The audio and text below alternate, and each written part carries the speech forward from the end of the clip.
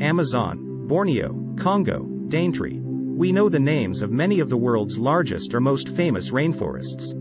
And many of us know about the world's largest span of forests, the boreal forests stretching from Russia to Canada. But how many of us could name an underwater forest?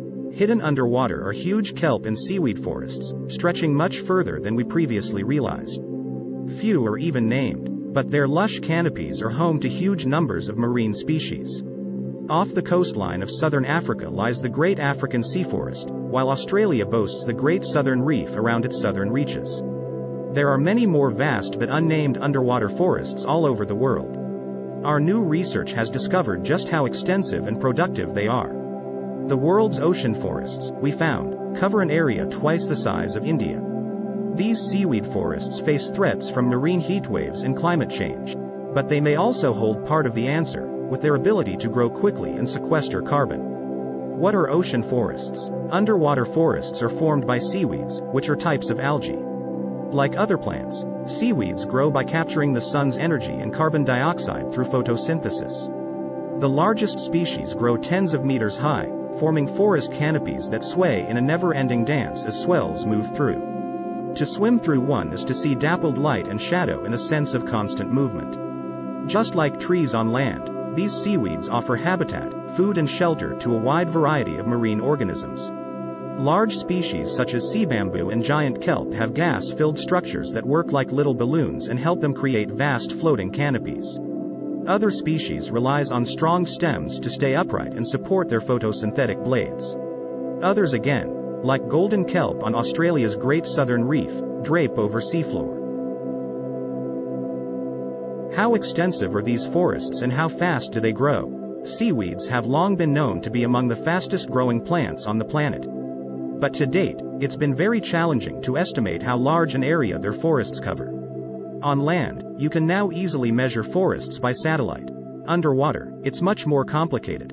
Most satellites cannot take measurements at the depths where underwater forests are found. To overcome this challenge, we relied on millions of underwater records from scientific literature, online repositories, local herbaria and citizen science initiatives. With this information, we modeled the global distribution of ocean forests, finding they cover between 6 million and 7.2 million square kilometers. That's larger than the Amazon. Next, we assessed how productive these ocean forests are, that is, how much they grow. Once again, there were no unified global records. We had to go through hundreds of individual experimental studies from across the globe where seaweed growth rates had been measured by scuba divers. We found ocean forests are even more productive than many intensely farmed crops such as wheat, rice and corn. Productivity was highest in temperate regions, which are usually bathed in cool, nutrient-rich water. Every year, on average, ocean forests in these regions produce 2 to 11 times more biomass per area than these crops. What do our findings mean for the challenges we face? These findings are encouraging. We could harness this immense productivity to help meet the world's future food security. Seaweed farms can supplement food production on land and boost sustainable development. These fast growth rates also mean seaweeds are hungry for carbon dioxide.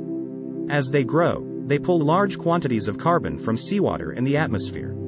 Globally, ocean forests may take up as much carbon as the Amazon. This suggests they could play a role in mitigating climate change. However, not all that carbon may end up sequestered, as this requires seaweed carbon to be locked away from the atmosphere for relatively long periods of time. First estimates suggest that a sizable proportion of seaweed could be sequestered in sediments or the deep sea. But exactly how much seaweed carbon ends up sequestered naturally is an area of intense research.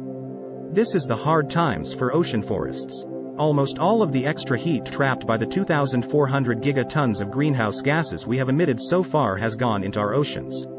This means ocean forests are facing very difficult conditions. Large expanses of ocean forests have recently disappeared off Western Australia, eastern Canada and California, resulting in the loss of habitat and carbon sequestration potential. Conversely, as sea ice melts and water temperatures warm, some Arctic regions are expected to see expansion of their ocean forests.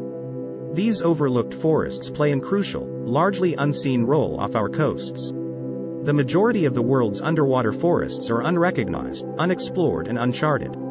Without substantial efforts to improve our knowledge, it will not be possible to ensure their protection and conservation. let alone harness the full potential of the many opportunities they provide. Let us know your thought on this in the comment box.